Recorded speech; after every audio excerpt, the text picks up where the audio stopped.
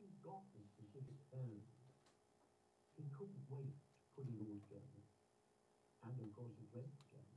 And then when they'd done it, they must have been absolutely awestruck in its elegant simplicity.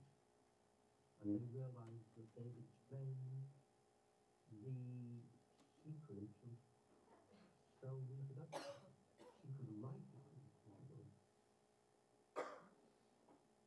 Okay, so those three guys were involved deeply in the discovery of DNA and understanding how the structure of DNA leads to its eventual function.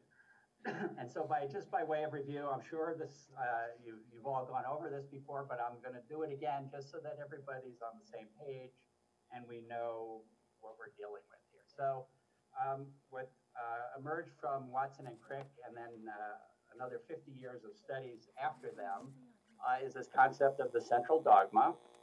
And in the central dogma, as you probably know, DNA encodes RNA, and RNA then encodes protein. And so information flows from the DNA to the protein. And so when you're working on plants or in people or whatever, the same paradigm holds.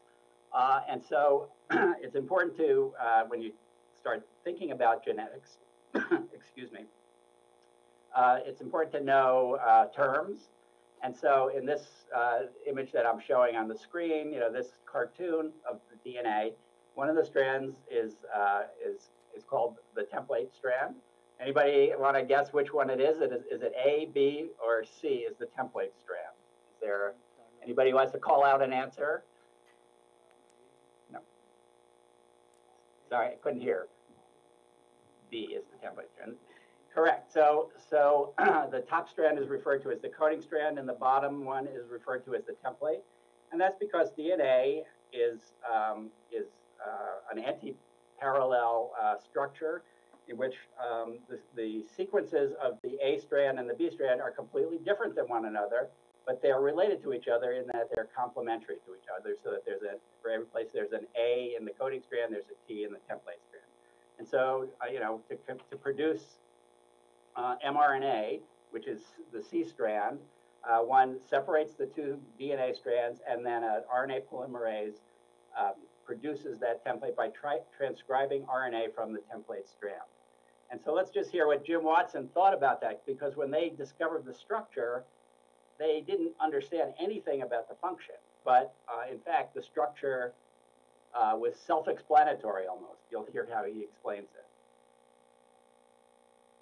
Of course, Francis and I talked about protein synthesis. And there was evidence that protein synthesis occurred in the cytoplasm of cells, not in the nucleus. So protein synthesis occurred removed from the chromosomes, or seemingly removed from the chromosomes. It occurred on particles which contained RNA. So I thought there must be some system by which the information is transferred from DNA to RNA. And then RNA provides information, is the direct template for protein synthesis. I wrote that on a little piece of paper and kept it above my desk. So, he used fundamental facts and the structure to infer that the DNA must have the information to produce proteins. Okay, and so again, we're looking at the sort of structure of the DNA, and that RNA transcript in green is shown below the DNA. And so just so that we terms, the first base of RNA is transcribed from a place in the DNA that's referred to by one of those terms, A, B, C, D, and E. So which one do you think is where the first base of RNA is transcribed from? Where does it start? Anybody want to call out an answer?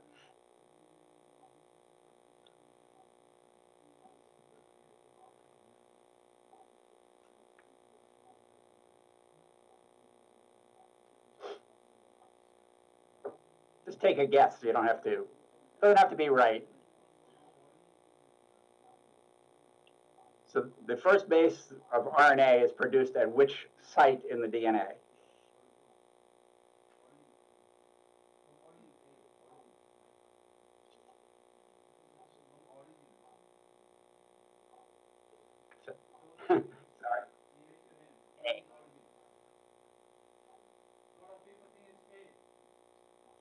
People are thinking A. Okay, so so that's not correct. So the origin is a structure in DNA at which DNA replication begins. So take another guess. Try one more guess.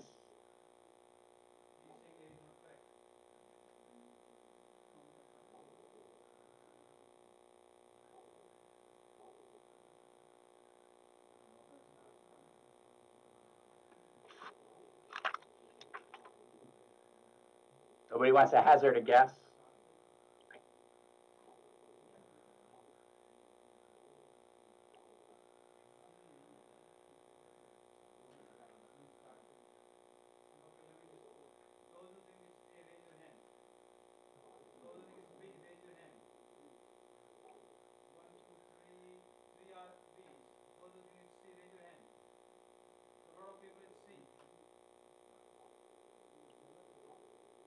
Okay, so that's you're all wrong. So the correct answer is the transcriptional start site. And just so that you know terms, and so you understand terms, I'm not going to go through the definition of all of them. I have no idea what an activator site is. I made that up. C is the promoter is considered to be the region near the start site of transcription, where transcription factors and RNA polymerase recognizes sequences in the DNA. It's where basically the sequences are regulated, where transcription is regulated. But the actual first nucleotide begins at the transcriptional start site. Okay, and so that's an important term to keep in mind when you think about the molecular biology of gene expression. Okay, it's option E.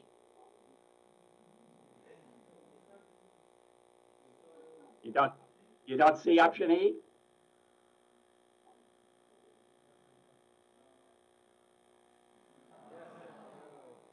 Is the screen cut off?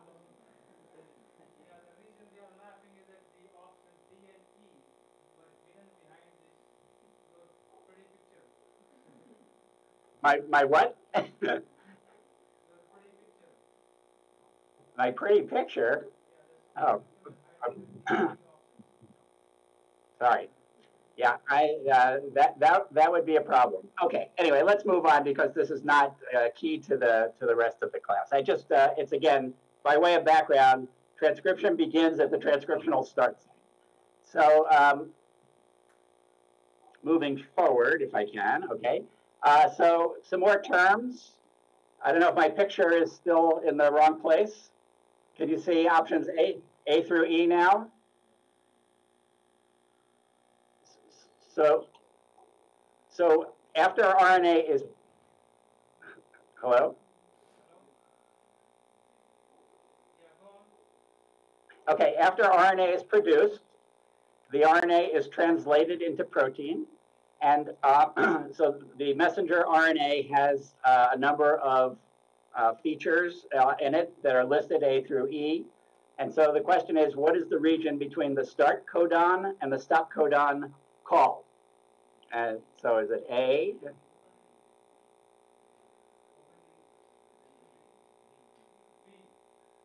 B, correct, good. Okay, so now it helps to know that the answers are on the screen. Okay, so translation is an process, and so I have a little movie by the Howard Hughes Medical Institute. Really informative, and it really captures of protein synthesis because, you know, in plants in particular, protein synthesis is the element of whether crops are productive and they're producing useful products. And so translation is very important to understand. Here's a video. When the RNA copy is complete, it snakes out into the outer part of the cell. Then, in a dazzling display of choreography, all the components of a molecular machine lock together around the RNA to form a miniature factory called a ribosome. It translates the genetic information in the RNA into a string of amino acids that will become a protein. Special transfer molecules, the green triangles, bring each amino acid to the ribosome. The amino acids are the small red tips attached to the transfer molecule.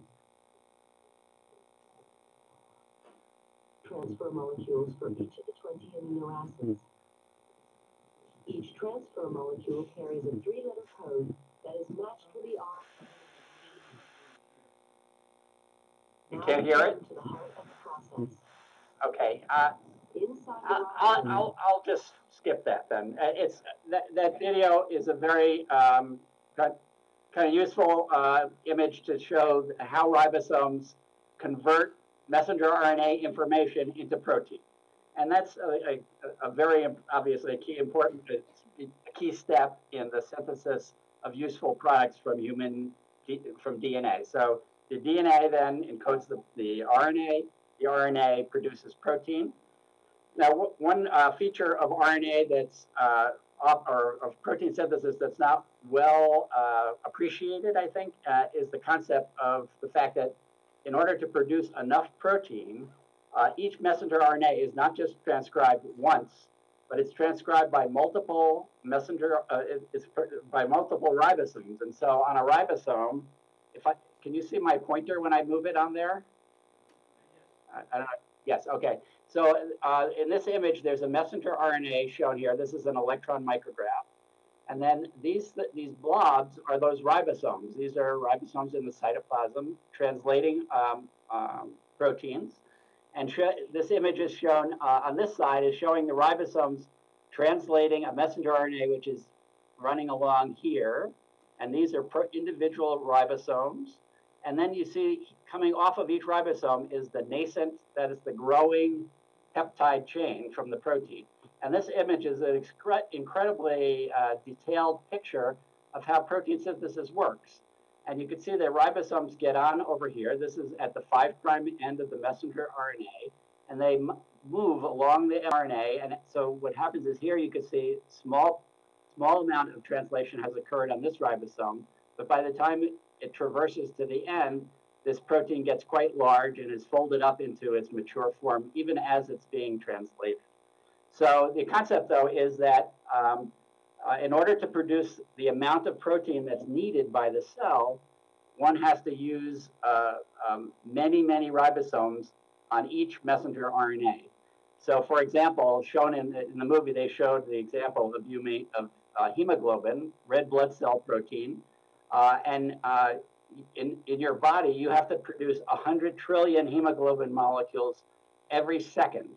That is, every second you're alive, 100 trillion have to be synthesized. And in order to do that, you need a lot of cells. So there's only about maybe 1 trillion cells or 5 trillion cells producing hemoglobin.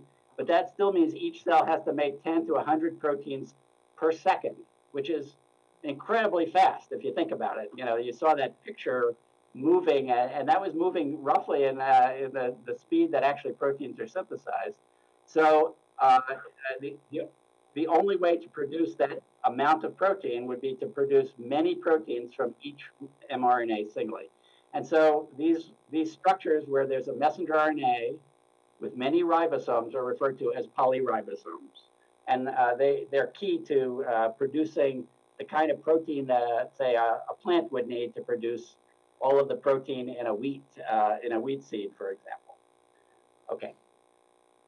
So, moving forward. So, I believe probably you heard from Ravinder about splicing.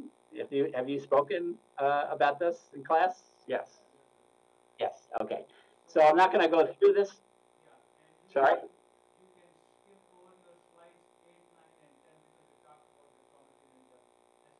Okay.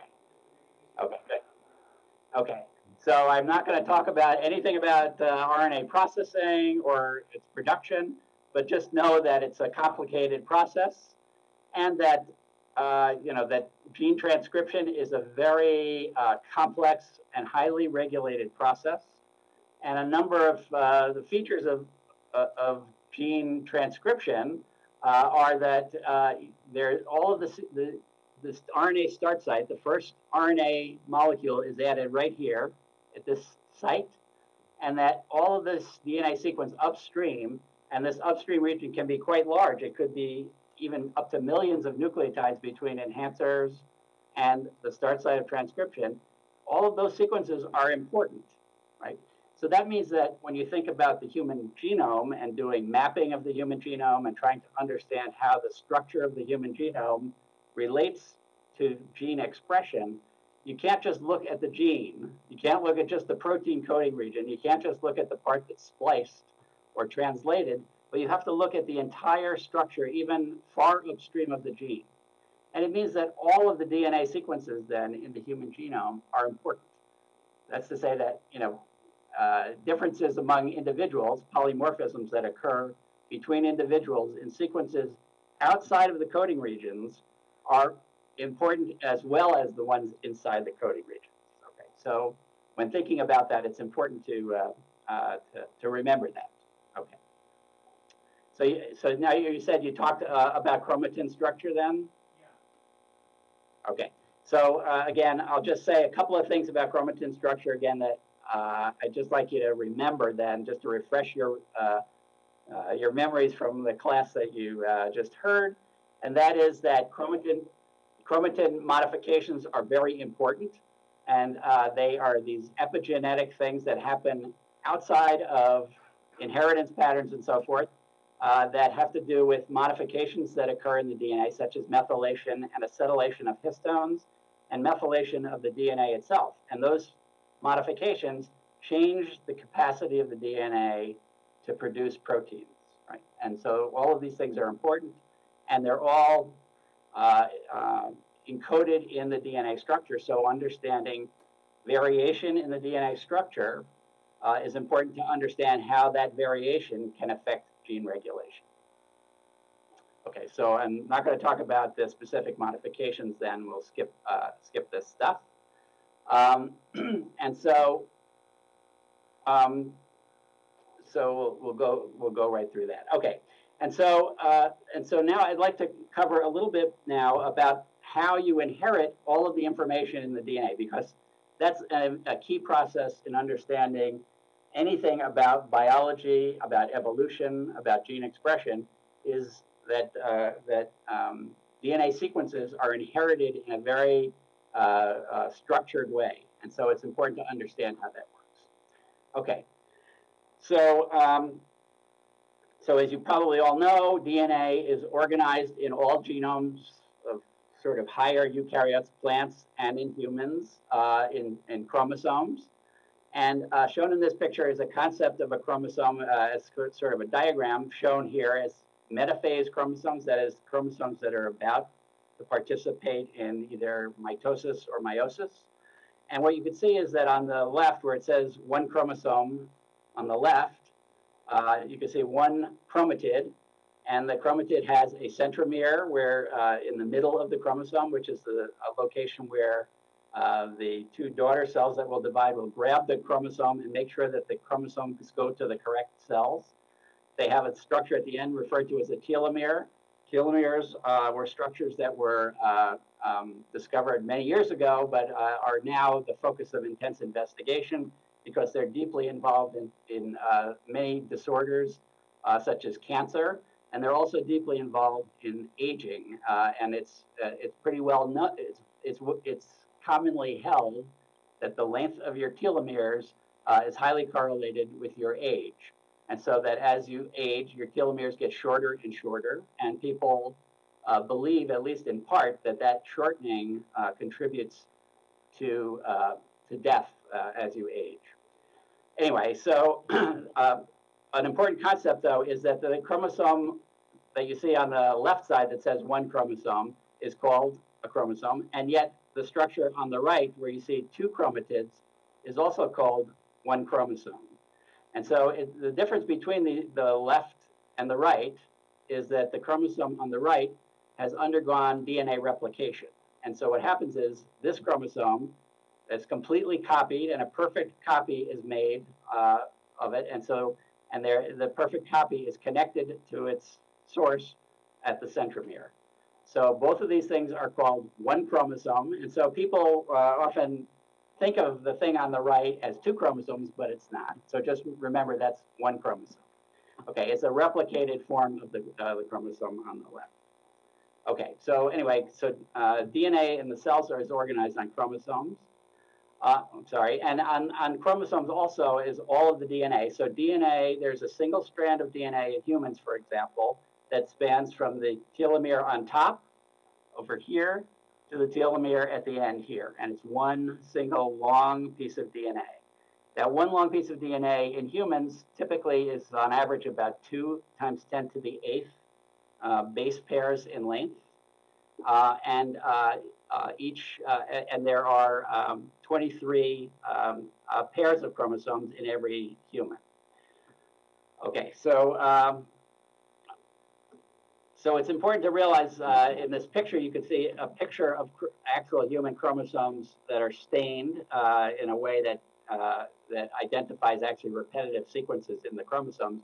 But it's important to realize that this structure that you see in these metaphase chromosomes, these are chromosomes prepared as cells are about to divide.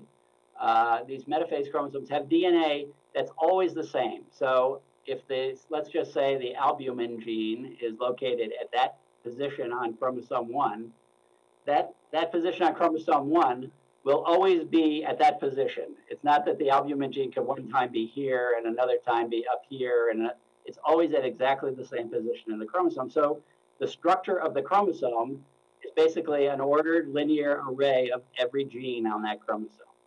So when you think about mapping genes, then it's important to realize that you could use chromosome structures to map genes.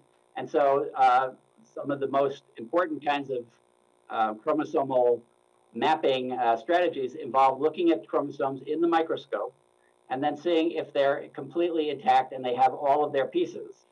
And you could identify the pieces because these bands that you see here are, as I said, are identifying repetitive sequences in the DNA. And that banding pattern is identical from one cell to another across all cells in every organism. And so it's very easy to tell, for example, if a band is missing here. Okay, so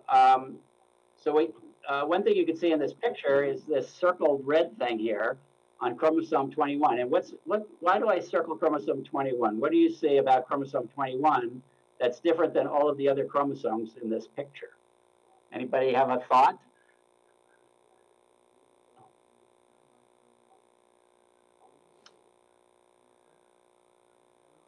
So, that's Down syndrome. That's right. What is Down syndrome? Yeah, I know. Yeah, that is Down syndrome. And what is Down syndrome?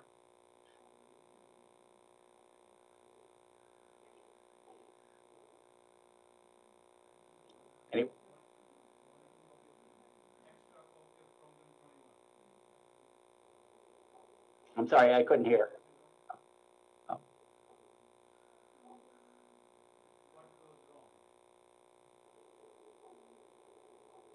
It's shown here in the picture.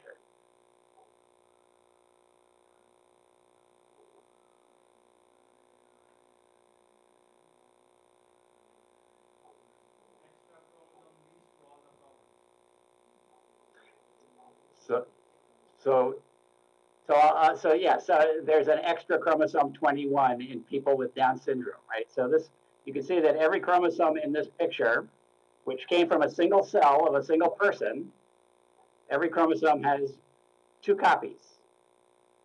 And the important thing is each copy, the copy on the left comes from one parent, and the copy on the right comes from the other parent.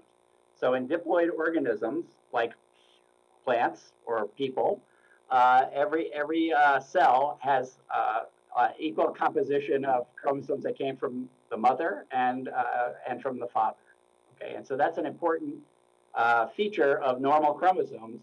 But in Down syndrome, something has happened here where there's an extra chromosome 21.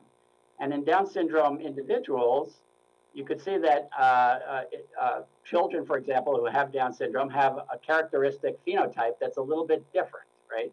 You can see they have a characteristic facial features.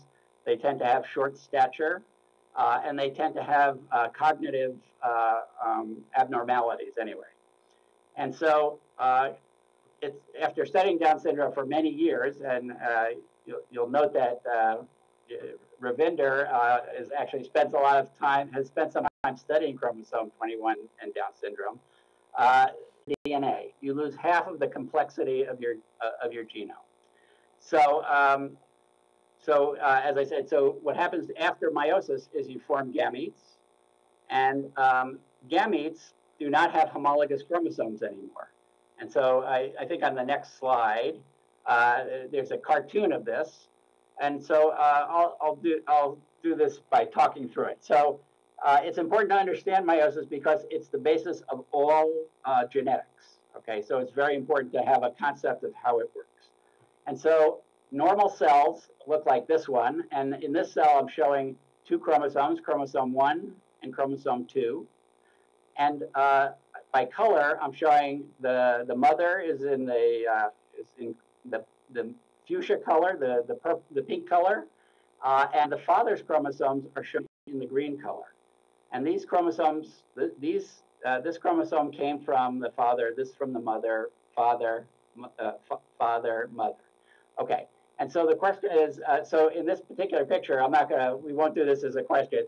In this particular picture, this is a diploid cell, and it's diploid because it has two of each chromosome. So every single chromosome, and remember there's 23 chromosomes in humans, every single chromosome exists in two copies, and they're not identical. They're very, very similar to each other, but they're not identical.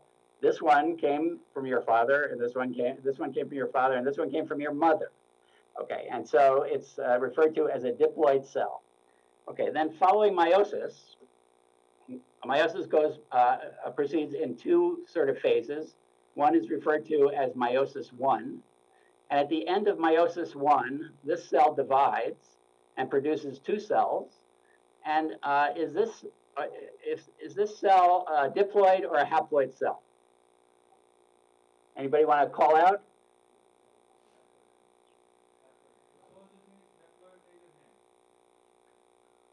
Correct. So this cell is haploid, and it's haploid because this cell has received only one set of the two chromosomes that were available in this cell. So in this case, it received two green cells from this cell, and so therefore it's haploid. And it no longer has the same diversity of genes that the original cell had. So for example, if on this cell there were a mutation here at this position called A, let's say A is a gene that encodes something important, there is a mutation in this chromosome for A, but in this chromosome, it's got no mutation. This chromosome would be different than this one, and this meiotic product would only contain the mutant gene. It wouldn't contain a copy of the normal gene. So that if this were then passed on to the progeny, that progeny would receive a mutant gene from its parent because it received this mutant allele. And similarly, this cell received a normal allele. So the important thing in terms of genetics is that, number one, chromosomes assort randomly, right? And so I show in this picture two green chromosomes, but in fact, it could have taken the chromosome 1, it could have taken the green one, and it could have taken chromosome number 2 here instead of the green one. So it could have had this chromosome plus this chromosome here, and then conversely, this chromosome and this chromosome would have gone here. So this process of assortment of chromosomes is one of the laws that Gregor Mendel worked out in his original genetic studies on peas. And it's basically the concept of random assortment of chromosomes.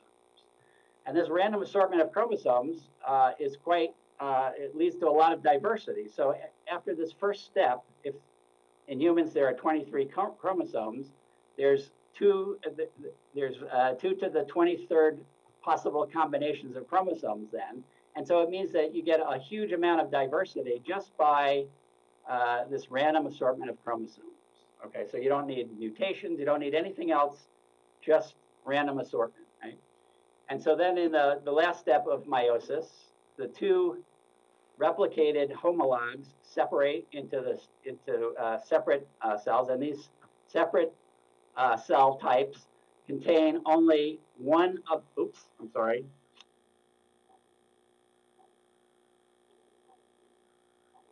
That's the problem of using the pointer to change slides. They contain only one of the two replicated chromosomes.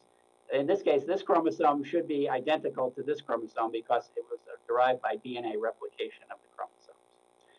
Okay, so the process of meiosis then, you start out with a diploid cell and you end up with 4 separate cells. Each one is packaged into a gamete, and each gamete then can be fertilize an egg if it's a sperm, or if it's an egg, it can be fertilized by a sperm. And upon fertilization, it receives a cell like this from the other parent of the couple that's mating, and it produces then a diploid cell then by mating. So it's sort of the cycle goes back to here. Okay. Okay, so in meiosis then, meiosis is a source of tremendous diversity. And I just wanted to go ahead. Sorry. I can't go ahead. I'm sorry, I'll go back. Okay, so in meiosis, I think the person who answered the question about chromosomes before talked a little bit about recombination. And so in meiosis, sorry. So in meiosis, recombination can occur at numerous steps along the way here. But if recombination occurs, what will happen in a recombination event is that this chromosome from the father, remember, this is the chromosome from your father. So if you think about human generations, your parents, each parent of yours contributed either this chromosome or this chromosome, and that's what's present in your gametes. And now when you produce gametes, and you produce these cells down here, recombination allows sequences on this chromosome to line up with sequences on this chromosome and recombine. And so you could end up with a cell at this stage where you have, say, half of the pink chromosome and half of the green chromosome located here. And so that recombination event adds a tremendous amount of extra diversity, because now it's not just random assortment of chromosomes that gives diversity.